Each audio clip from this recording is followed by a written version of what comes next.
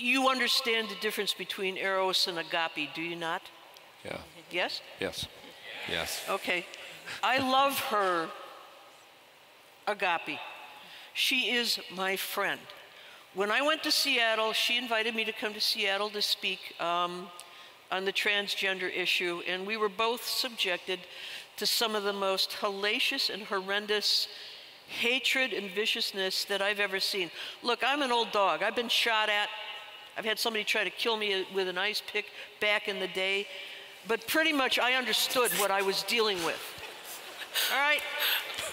But these people were nuts. They were screaming hatred, they were doing this, they were rude.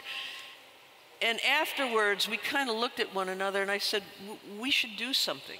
So we started Hands Across the Aisle Women in Coalition, and it's a coalition of women from my side of the aisle and women from her side of the aisle. And I want to tell you something. We don't lie to one another. We tell each other the truth, and when we disagree, we don't, scream at one another. We sit down and we talk about it civilly. I take more balderdash, pish-posh, and folderol from people who are on my side of the aisle. Because, oh, you're hanging out with them conservatives, my God. Y'all don't like gay people. You don't want us to have gay marriage. And my response to that is education is a two-way street.